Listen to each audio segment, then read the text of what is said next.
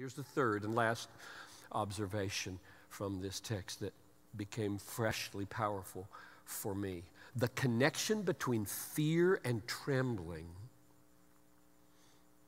verse 13, and God's presence working and willing in me.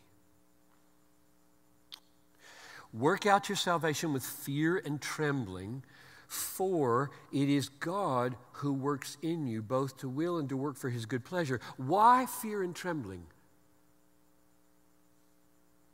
Why should I attack selfishness and attack anger and attack blaming and sullenness and self-pity? Why should I attack those with fear and trembling?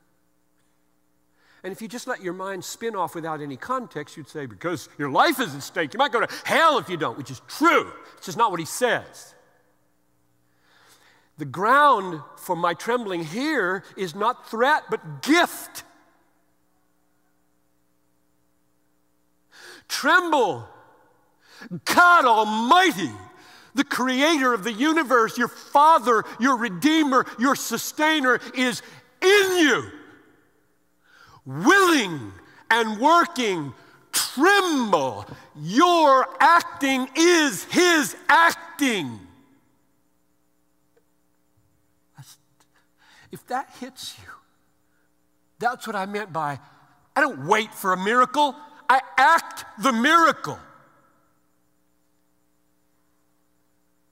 My attack on my sin in reliance upon the Holy Spirit rooted in the gospel is God's act, not mine. I worked harder than any of them. Nevertheless, it was not I, but the grace of God that was in me. When that lands on you, I mean, if you could feel that, you would tremble. My willing is the willing of the omnipotent God. My acting, my opposition is the acting and the opposition of the infinite, omnipotent, sovereign creator of the universe. He's that close to me. He's that involved with me. He's that much on my side. He's that much indwelling and shaping and forming my whole attack. Yeah, he is. That's what it says.